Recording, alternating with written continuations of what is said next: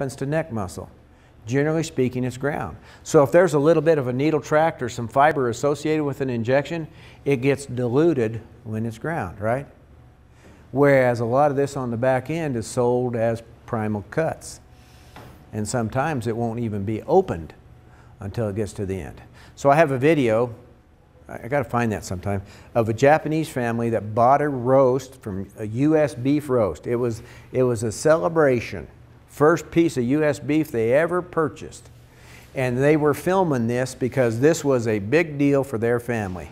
So they got this roast on the table all cooked up and all that, and she slices it and BBs fall out, which we'll talk about. We can't afford that kind of a black eye. You think they ever ate U.S. beef again? I have a friend of mine, she was president of the Meat Export Federation Board here recently. She's now the past president, but anyway, grew up Bayfield, Colorado, and then her folks have a ranch down in the Boot Heel. She's a wonderful advocate for the beef industry. She came and did a deal at what we have what's called the Beef Academy, and she, right after she had been to Japan, she went and conducted consumer taste panels in Japan and compared U.S. beef to like Kobe beef and some of these other things. 78% of the Japanese consumers preferred American beef. So we cannot afford to have stuff like that happen because they want our meat. Okay, so remember, two sides. This is kind of important from an immunological standpoint. Lymph nodes that are present in animals and people and everything else. If you vaccinate an animal on the right side of the neck, that antigen is picked up by the first lymph node that it gets to. And in that little old tiny lymph node, there's a whole bunch of processing that occurs. And in that processing, it decides, is this a problem for me? And if it is, it starts making antibodies against that right there in that little local lymph node. And then that antigen is sent down the chain to the next lymph node and the next lymph node. And eventually, it gets into what's called the thoracic duct, which is where it all comes together. So if you do that on the right side, it's processed in several locations. If you put something on the left side, it's processed in several locations. I have no science to back this up, but it makes sense to me that especially if we want to immunize, if we split those up on separate sides of the neck, because processing has already occurred before it comes central, we might get a better immune response. Because right here, it's a local lymph node that's starting that process. If we put everything on the same side, there may be 12 antigens that this little lymph node is trying to process. If we split that and put it on two sides, maybe that little lymph node's only having to do 6. I think that might give us a better opportunity for immunization. Make sure they're at least 5 inches apart, hands width, to give them. Remember, the target area isn't very big. You got neck bones, you got up here, you got that old neck strap that's there, and then the slope of the shoulder. That's not a big target area. Now, obviously, we're more concerned about intermuscular injections, but that's still true with the sub-Q injection. So what does that tell you? Whoever is vaccinating on this particular animal needs to pay attention, right? Somebody needs to be careful with that. Because especially if you're dragging calves and you got a 2.5, 3-week-old, 4-week-old calf, that's not a big target area. Smaller than your hand, right? So whoever's given that, do we have any bankers in here? Any bankers? Okay, so who do you give the vaccine syringe to? It's to somebody to keep them out of the way, right? The banker or whoever happens to be there. Who should have that syringe? The person that pays the most attention to detail, which generally speaking is the gals. Because the guys are interested in setting the world-land speed record for calves branded before the lunch wagon gets there. That's what matters to them. The gals tend to pay attention and do it right. And so if we're trying to immunize a set of calves, every single injection needs to be as good as we can make it. We cannot afford to be sloppy in that regard. Don't use the same syringe for modified live and Bactrins. I have electrical tape on my pistol grips to know that that's a modified live syringe. I never put a Bactrin or anything else in there because the residues from that stuff can kill your modified live vaccine, even though you rinse them. So, and it goes to disinfecting now. You'll read lots of stuff. You should never disinfect a syringe with a product. Novacin, alcohol, none of that. Don't use that in your syringes.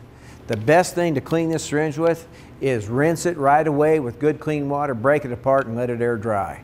You can put a little silicone or glycerin or something like that to lubricate your O-ring or whatever, but don't use products that leave a residue, because modified live vaccines are extremely sensitive and you can damage them real easy, including through UV light and heat. And so you can take and fill this syringe with a vaccine, and if there's UV light present, it only takes 2 or 3 minutes to inactivate the syringe of vaccine. And so you may have vaccinated the first few, or immunized the first few, but after that you're just vaccinating, because the virus is dead. And so this is a rig that I made years ago. You can take one of them ice packs you get with your vaccine, stand it up right here, you put this on there. You can, this is really movable. It protects your needle. And it also, because that ice pack in there, it keeps the environment cooler, because heat is our enemy, and it keeps it out of UV light. So anything like this matters. How important is it? Well, I don't know. But if you're really careful, maybe 90% of what you vaccinate is immunized if you take all these steps. You know, that's what we got to start thinking about. Okay? So changing needles, what about the needles? What do you do with those? Well, you change every 10 or 15 head, period. So for one thing, if you're using a pistol grip, every single time you go to fill this syringe, the first thing you do is you take the old needle off and you put a new needle on, without fail, because that system of vaccine that you just mixed or whatever is clean. And so if you puncture the bottle with a clean needle every time, it stays clean. You suck your vaccine or whatever out, and you go use that, and then as soon as, if you're given, if this is a 5 cc dose, there's 10 of them in here, so every 10 you're changing your needle, right? Now, if you're using a 50 cc pistol grip and you got a 2 cc dose, then you're talking about 25. So somewhere in between you need to switch that. You know, needles are cheap, and if we're talking about trying to minimize the inflammation associated with that puncture, if you have a barb on it, like that one, that is going to tear more tissue, right? What would torn tissue result in? More inflammation, more fiber, right? So can you imagine that one? So if you hit the side of the chute going in, do you change it on the next one, or do you change it on this one? You change it on this one. How would you like to be poked with that thing right there? You know what this, you see that burr that's on that one right there? That's one use. That burr was created by one injection. So from a microscopic standpoint, by the time we're 6 or 7 down the road, we're starting to create some inflammation that can matter. So we got to be careful. If a needle gets bent, what do? Well, in reality, you straighten it up, right? We shouldn't, because what did we just do to that metal when we straightened it? We cycled that needle, right? What happens if you cycle metal? It breaks much easier. I don't know if any of you ever broke a needle off in a cow as you're working them. If you stop immediately, it's still hard to find. If you wait at all, you will not find it. Those things migrate really quickly with movement. So you bust a needle off, you stop what you're doing and get after it. Now, I've been around several that get broken, and we stop, and you can feel the tip. You can feel where it's at. I clean it up, and you have to make an incision. So you make an incision over that. You got to get in there and remove that piece of metal. If you don't do that, what do? You identify it, and it can't be merchantable. You cannot sell it. It's adulterated. So it becomes a beef there at the house, is what ends up happening with it. You can't sell those things. Okay? So how do you pick the needle? Well, the size of the animal, I don't think that matters much. This is how you pick it. Will it go through the needle or not? That's what makes your choice for you. This is an 18 gauge needle. We all know that because it's green, right? That's an 18 gauge. 16 gauge is gray. We should use the smallest needle that will allow us to inject the fluid that we're using. And the reason is because this 18 gauge needle is half the size, half the diameter of a 16.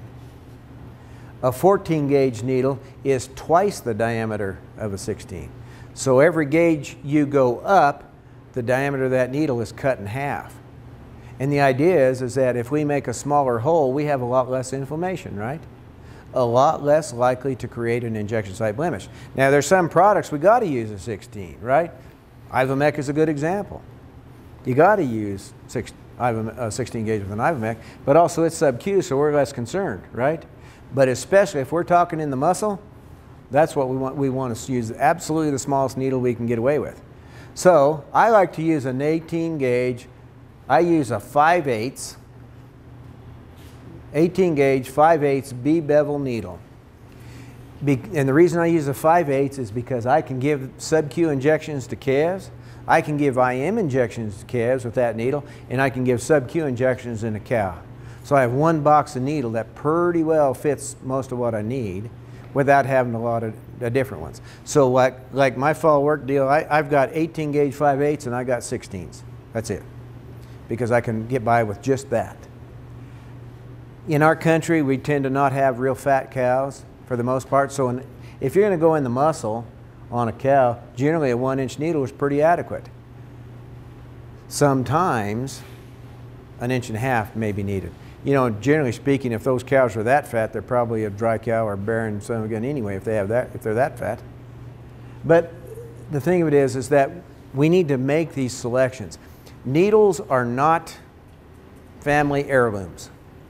You don't go to the railroad tie and pick out this year's needle for this year's works, you know? We really need to think about those things. We need to make sure we're changing needles often. Disposable needles are not expensive. A B bevel needle is specifically made for sub-Q injections. Now, can you use them in the muscle? Yes. But if you look at a B bevel, you notice that the angle of that bevel is much steeper. So the likelihood, this is a regular bevel, if you're sliding something under the skin, is this one more likely to pick up muscle tissue because of that long old bevel? And the answer, yeah. That's what they found when they were researching this stuff, that this steeper angle made it harder to pick up muscle tissue. So you had a greater chance of giving a correct sub-Q injection with a B bevel needle. Now the difference in these is the polyhub needles that are not B bevel, the cap on them is clear. A B bevel needle has a white cap that's opaque. You can't see through it and it's white.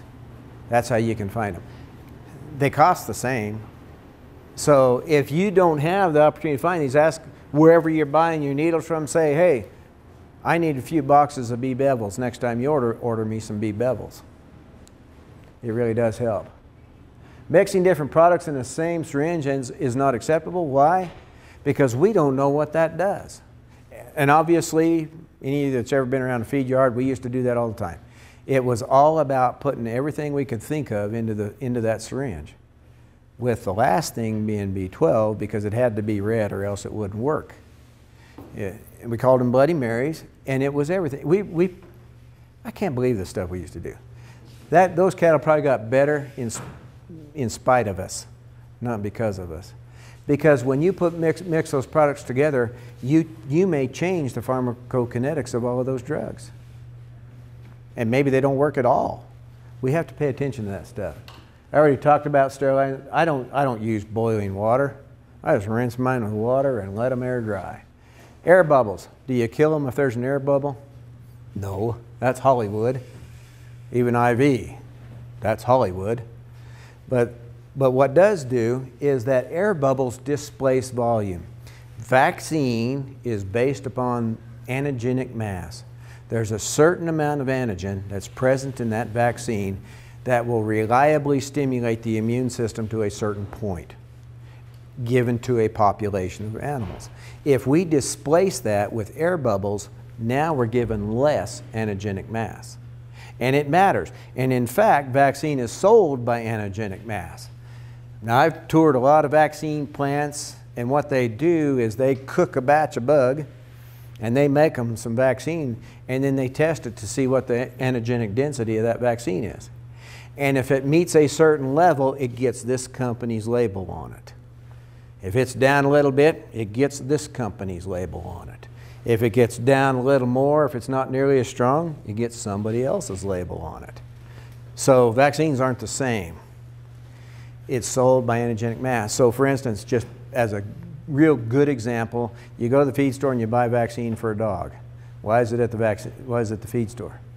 Because the antigenic mass is low enough that the result or the opportunity for an adverse event is so low that they can sell it at a feed store.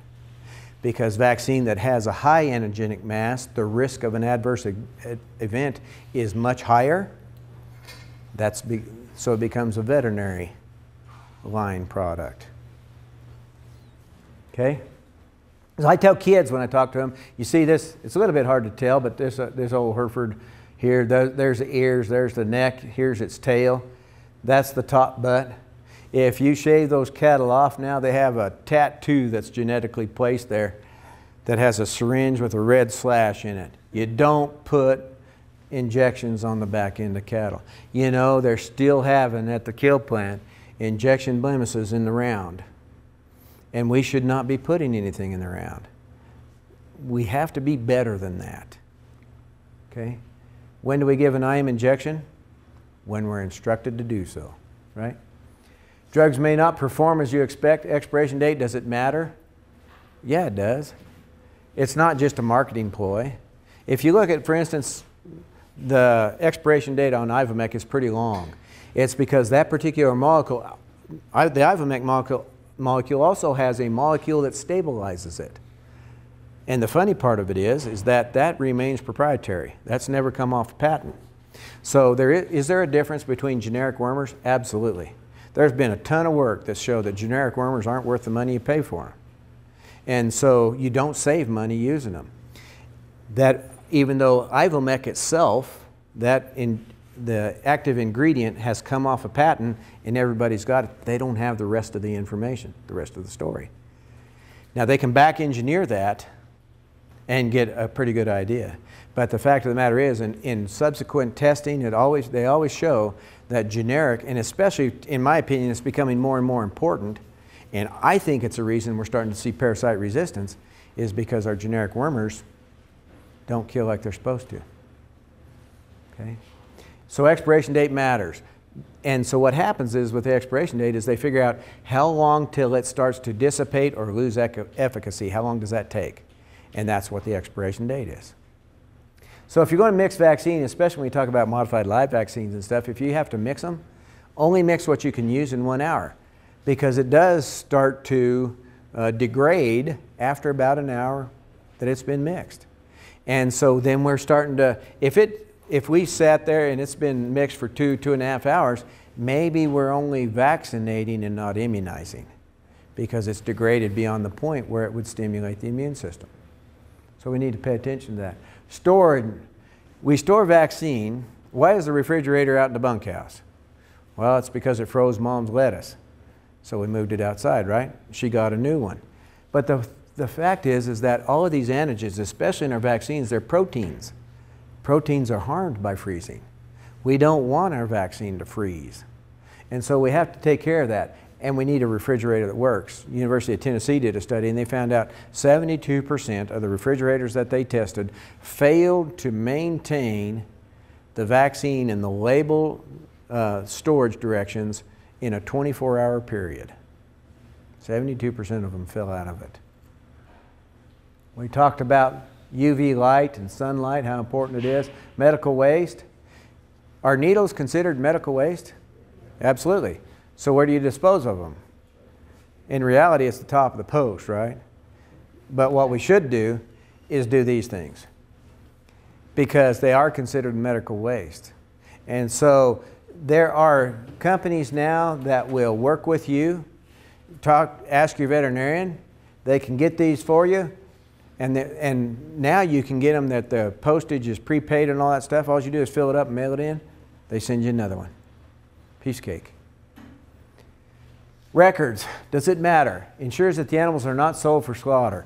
That is a big deal. I told you about how not knowing the law doesn't make any difference? It serves as protection in case of regulatory. So there was a guy in Kansas. He was a cow-calf guy. He sent his calves to a feed yard. They fed those cattle. They took him to the harvest plant. The harvest plant sued the feed yard because of injection site blemishes in the round. And the feed yard said, wasn't us.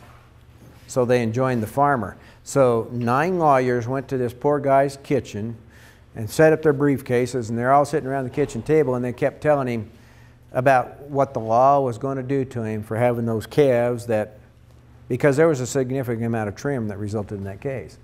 Well, he went to the file cabinet, and this said branding protocol, and he had a number 1 up here, and he drew a arrow right there, and he had a number 2, and he drew an arrow, and down here he had number 1 was his black leg, and this is what it was, and this is who made it, and this is who gave it, and what date. He had a number 2, and then he had the same thing, said weaning protocol, and he did exactly the same thing. He had 2 pieces of paper, and he went to his file cabinet, and he pulled them out and said, this is what I do. And he handed it to them, and they folded up their briefcases, and they left, because he documented what he did. He showed, I do not put an injection on the back end of cattle. It wasn't me. So he was dismissed out of that lawsuit because he documented what he did. 2 pieces of paper saved him from that lawsuit. This is much more common now. There's a lot more litigation associated with these things. You have to protect yourself. If you treat an animal, you need to make a record of it, especially now. Individual animal health record. Make sure you identify that animal with a tag or something and make darn sure you keep that record. Because if that animal ever pops a residue, you can pull this out and say, you know, I observed the withdrawal.